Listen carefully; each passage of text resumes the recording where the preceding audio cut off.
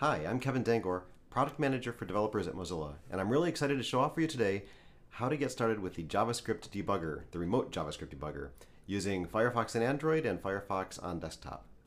Now, before we can get started using the remote debugger, we need to actually set a few things up because we want to make sure things are secure. So the remote debugger right now, you have to actually turn it on. You'll see that I'm using Firefox Beta 15. So when Firefox 15 is released in a few weeks, this will be in the release version. Everything you see here. But first thing I want to do is go to About Config, and yes, I'll be careful, I promise, about changing our configuration. And what we're going to do is set up devtools.debugger.remote enabled, set that to true.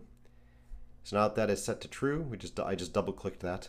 That means that that's going to turn on the remote debugger. If we look under the web developer menu right now, we can see the debugger, but we don't see a remote debugger. So let's go ahead and restart Firefox.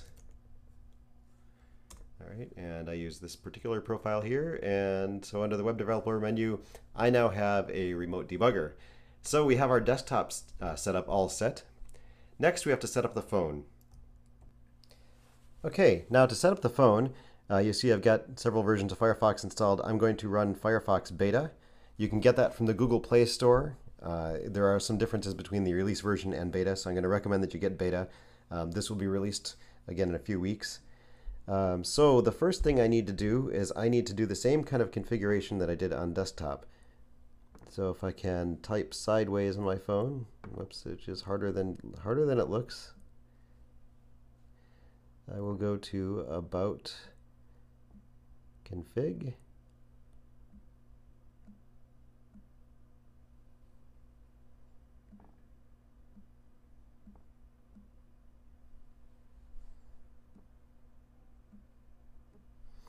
Okay, go to About Config. Once you go there, you can search settings for debugger.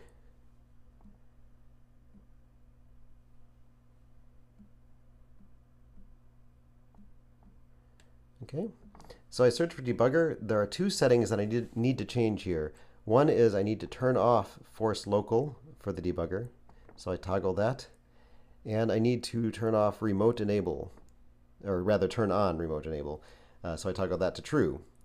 Okay, and you can also see that the debugger remote port is set to 6000. We will be using that soon enough. Okay, so now I will leave Firefox. And one of the other things I'm going to need to do is restart Firefox. So I'm going to go to the switcher here and remove it from the list. That way I can restart it. I'm going to need to go to settings because I'm going to need to know what the IP address of my phone is. So if I go to settings and I go to Wi-Fi and I click on my network, you can see there's my IP address there, 192.168.1.116. And I'm going to need to be able to type that into my desktop. So that's why I need to know what my IP address is. So you just go to Wi-Fi, click on your Wi-Fi network, and then you'll get your IP address from there. Okay, so now my phone is all configured for remote access. Okay, and now we get to the fun part. Since we finished our setup, we can start doing some remote debugging. First thing I'm going to do is pop up in Firefox Beta again. And I'm going to go to twitter.github.com/bootstrap. So Bootstrap, if you're not familiar with it, is Twitter's responsive CSS and JavaScript framework. Helps you get started with new web projects, basically. All right, and I'm going to jump to the JavaScript plugins. All right, and then I will scroll down and go to the buttons. So looking at the buttons, I know the stateful button, I know the way it works, and that's the one I'm interested in checking out in the debugger. So back on my desktop machine, I'm going to go to the remote debugger. And it's going to ask me where it's going to go. So I'm going to tell it 192.168.1.116 because that was the address that we looked up on the phone. And when I hit this on my phone, it's going to prompt me if it's okay to open that remote connection. So I'm going to hit OK. And it's got a pretty quick timeout on there. So just hit OK and then hit OK on your desktop and you're all set. So as soon as I've done that, I can look at all of the scripts that have been loaded on that page on the phone. So I'm actually looking at the page, at what's running on my phone right now. I happen to know that application.js is the file I'm interested in. And I can use the search box here. If I put a hash sign, you can use, if you start typing, it'll search for scripts. If I put a hash, it will actually search within the script. So I will search for fat button, which I know it happens to be an ID used on this page. It's the ID of that particular button. So what I'll do is I'll put a breakpoint right here, which is the click handler for the button, which means that as soon as I go and tap that button on my phone, it's going to trigger the debugger at this point. So let's try it. All right, so now it has triggered the debugger, and you can see that I can look at the variables in scope here. I can see what's been passed in.